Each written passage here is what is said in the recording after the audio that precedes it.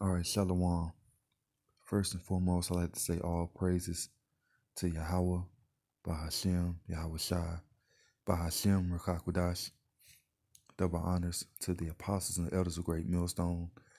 Peace and blessings to the hopeful elect of the nation of Israel. Shalom. This the brother lawyer, our teacher of the Great Millstone Nashville camp. And this is a camp recap, all right? Yesterday at camp, we had this old Jake that came up, and he would listen to us going to the scriptures.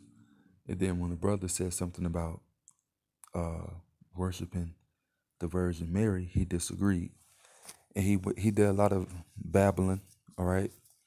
And he went in. He tried to, well, he went in to say how the Jews had rejected the Lord, and that's not true. When you go into the scriptures, it clearly states that you had believers that were Jews, and then you had the scribes and Pharisees, the elders that didn't believe in the Lord, or they rejected him. All right, so I'm going to play a little bit of this video, and I'm going to go into the scriptures. All right, we're going to see what the scripture says. All right.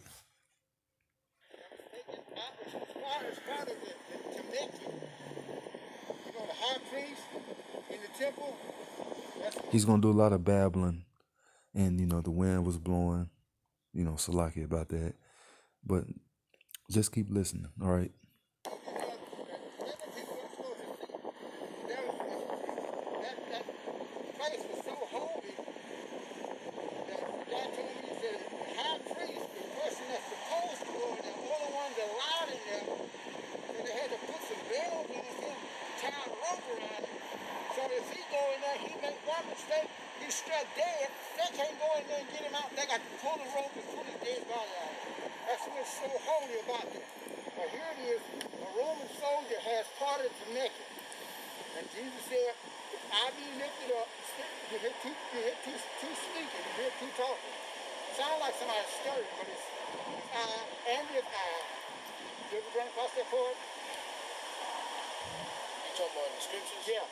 I'm gonna be honest. I'm just trying to figure out what this got to do with what we was talking about with Mary. It said salvation. All right, so after that, after your call, the brother over the head camp, over the camp, he says, I want to know what this got to do with Mary. And that's when I say, Mary too. I'm holding the camera. All right, so check this out. It's first to the Jew, then the Gentile. The Jews rejected it.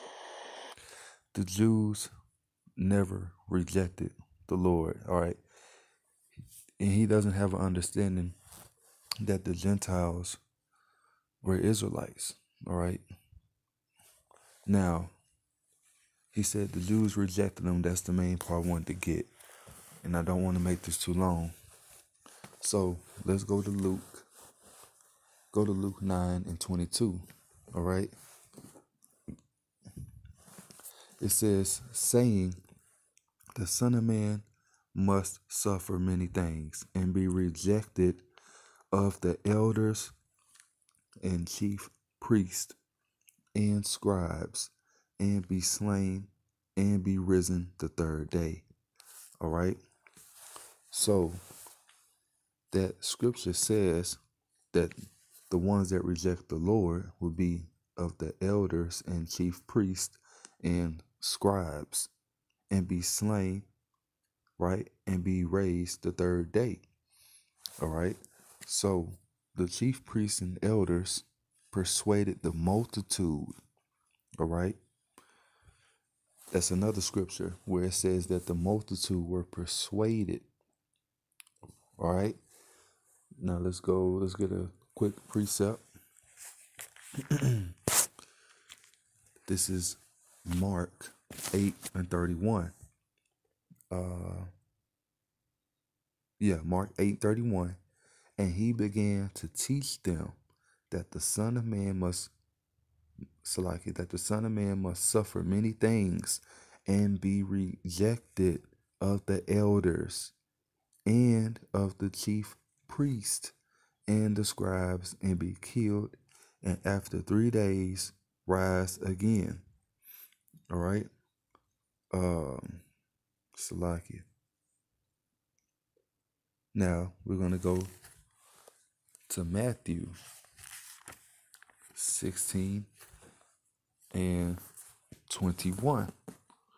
Let's see, actually.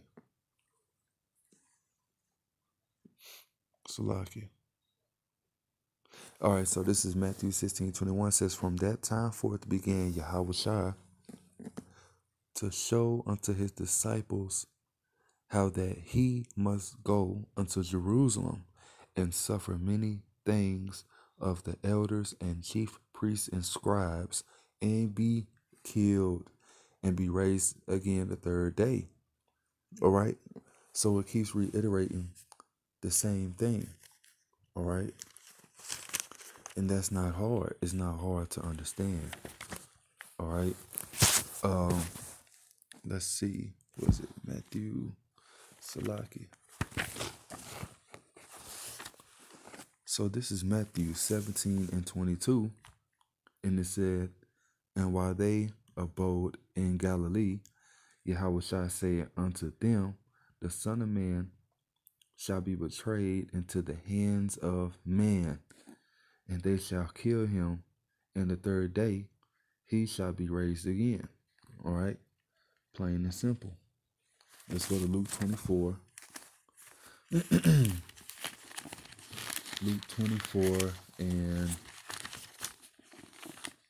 believe it's, let's see, Luke 24.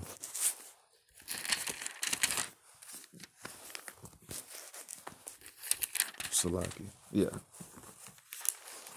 Luke 24 and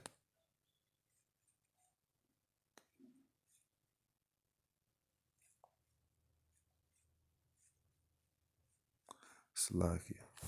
Actually, bear with me real quick.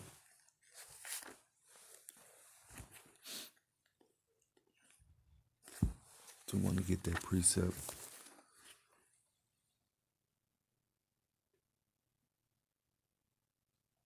All right, so we're going to go to Mark 10 and 33. All right, so Mark 10:33, and it reads,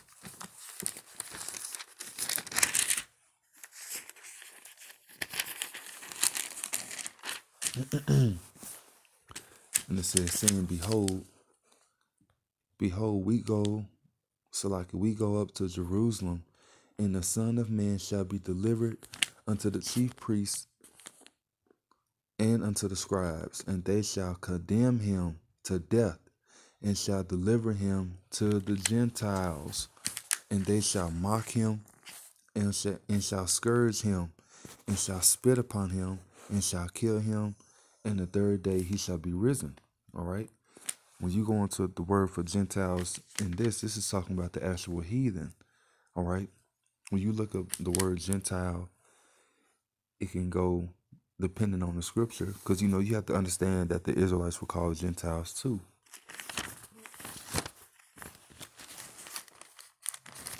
That's Luke 24.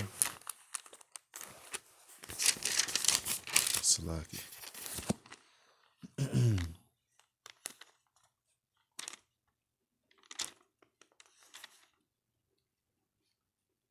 Actually,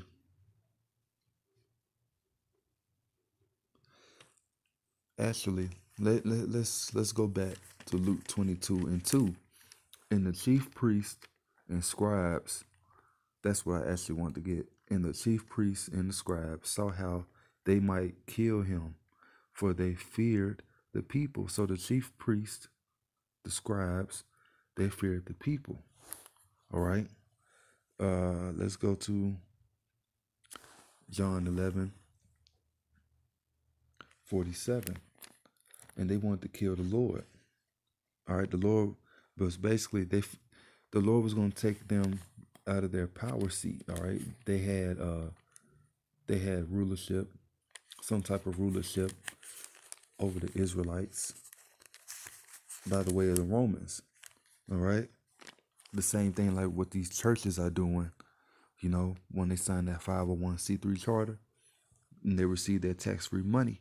All right. They wasn't basically telling the people about the Lord. They didn't believe on him. And they wanted him, they was expecting him to come looking majestic, in gold and extravagant apparel and so forth. So this is John 11:47. And it reads, Then gathered the chief priests and the Pharisees a council and said, What do we? For this man doeth many miracles. If we let him thus alone, all men will believe on him, and the Romans shall come and take away both our place and nation. And that was the main thing. That's the main key. All right. And one of them named Caiaphas, being the high priest, that same year said unto them, Ye know nothing at all, nor consider that this is expedient for us, that one man should die for the people. For who's the people? The Israelites. And that the whole nation perish not. And this spake he not of himself, but being high priest that year, he prophesied that Yahawashi should die for the nation. All right. And not for the nation only, but that also he should gather together in one the children of God that were scattered abroad. And that's a cut. That's a clean cut, proving that the Gentiles, all right, the ones that were being gathered out of all nations, right? That's why you have a book of Acts and so forth. The apostles, the formerly called disciples, right, went to Antioch. They went to different parts of Rome, Italy, to gather the nation, the children of God that were scattered abroad. Then from that day, John 11 and 53, 53, then from that day forth, they took counsel together for to put him to death. All right.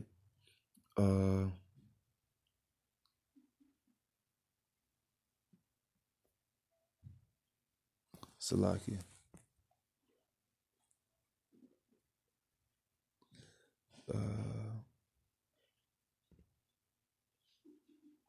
Yeah, you keep reading that, it's going to go into how Yahawashi left and the Pharisees sought to take him. All right. So that was just the main point on that, So with that, I'm going to say all praises to Yahweh, Bahashem, Yahawashi, Bahashem, Rakakwadash. Double honors to the apostles and elders of Great Millstone. Peace and blessings to the hopeful elect of the nation of Israel. I don't have a lot of time, so eventually I'm going to play more clips of what happened at camp because he did a lot of other rambling. We're going to go in to the Gentiles more on the next lesson. And he also said something about the Ark of Titus, where the Ark of Titus had nothing to do with Mary and so forth. And actually, the Ark of Titus has something to do with us being taken down in 70 AD. All right, so basically, this is a after camp recap, and it will be called The Chief Priests and Elders Rejected the Lord, Not the Jews in Whole. Shalom.